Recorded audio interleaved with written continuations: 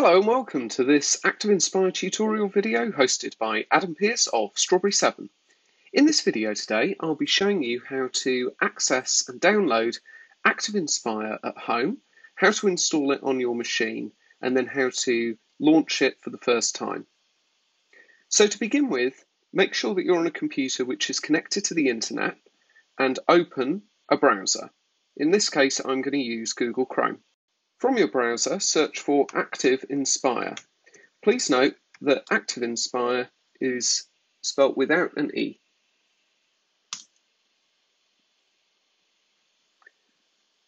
We want to download ActivInspire here. And then we select a series of options. We want English-British in this case. We're going to be installing this on a Microsoft Windows machine. And then we just enter our details here. Once you've entered your details, tick here if you wish to be contacted by Promethean, and ensure that you always tick here that you've read the terms and conditions. Click Submit,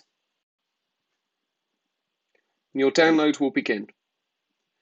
On Chrome, the download will appear here. When the download is finished, you can click here, or if you want to go to where the download is being stored, click the little arrow and then click Show in Folder. Our download is finished now. We can see that there's no longer a progress bar and the download is ready. Click on the download and that will open the ActivInspire installer. Say yes to a security prompt if prompted to do so.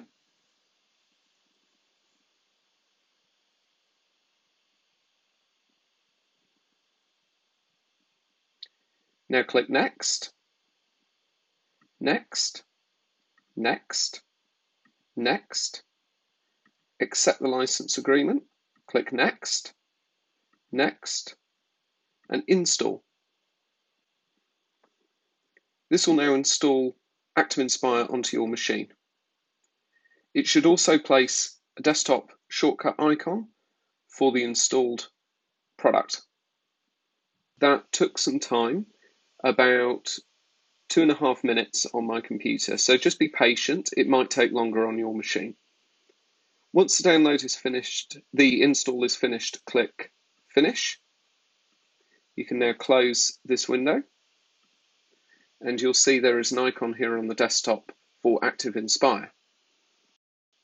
Now that we have ActivInspire installed, we'll double-click the desktop icon to run it for the first time. It asks for some information here. Just enter this information according to your information, and it will ask for an activation key. Now, it isn't strictly necessary to enter an activation key. You can click I accept the terms of this license and click Run Personal Edition.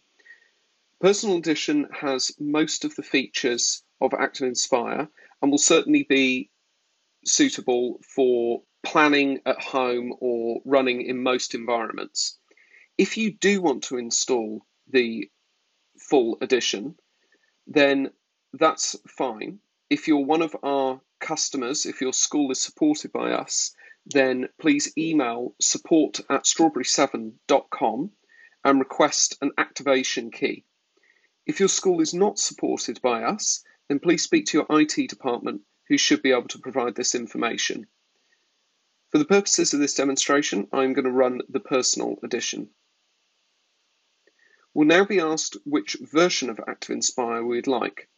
Please select Active Primary if you are a primary school teacher, or Active Studio if you're a secondary school teacher. You can run Active Studio if you're a primary school teacher. Some primary school teachers prefer this. However, Active Primary does have more of a primary school look and feel and is more tailored to primary school lessons. Once you've selected Active Primary, click Continue.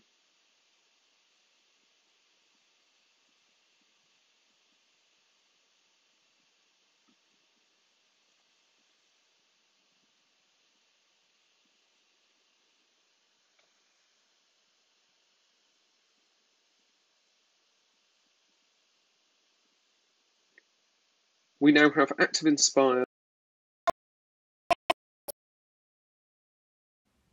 Finally, as always, thank you for watching.